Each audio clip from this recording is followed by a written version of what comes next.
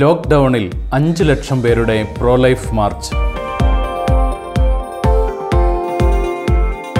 ചരിത്രത്തിലെ ഏറ്റവും വലിയ പ്രോ ലൈഫ് മാർച്ചിന് സാക്ഷ്യം വഹിച്ച് മെക്സിക്കോ.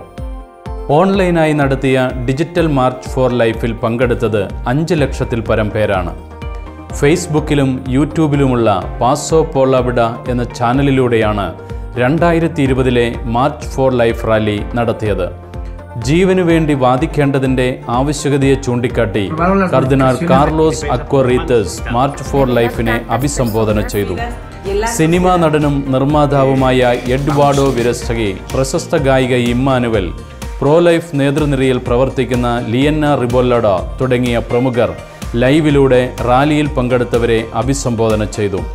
സ്നേഹത്തെ പ്രതിയാകണം ജീവനു വേണ്ടി വാദിക്കേണ്ടത്.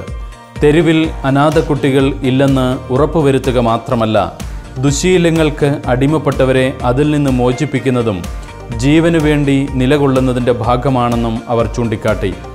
ഓൺലൈൻ മാർച്ചിനൊപ്പം ഇതുമായി ബന്ധപ്പെട്ട ഹാഷ്ടാഗ് ക്യാമ്പയിനുകളും ട്വിറ്ററിൽ നടത്തിയിരുന്നു. 40 Days for Life എന്ന ക്യാമ്പയിൻ അടക്കം രാജ്യത്ത് നടന്ന വിവിധ പ്രോ ലൈഫ് ക്യാമ്പയിനുകളിലൂടെ ലഭിച്ച നേട്ടങ്ങളെക്കുറിച്ചും സംഘാടകർ പങ്കുവച്ചു.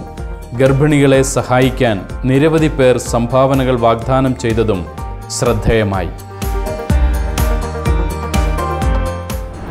കൂടുതൽ വാർത്തകൾക്കായി സബ്സ്ക്രൈബ് ചെയ്യൂ Sunday Shalom YouTube channel. Instant അപ്ഡേറ്റ്സിനായി bell icon അമർത്തൂ.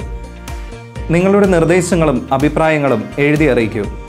Email ID editorialsunday@gmail.com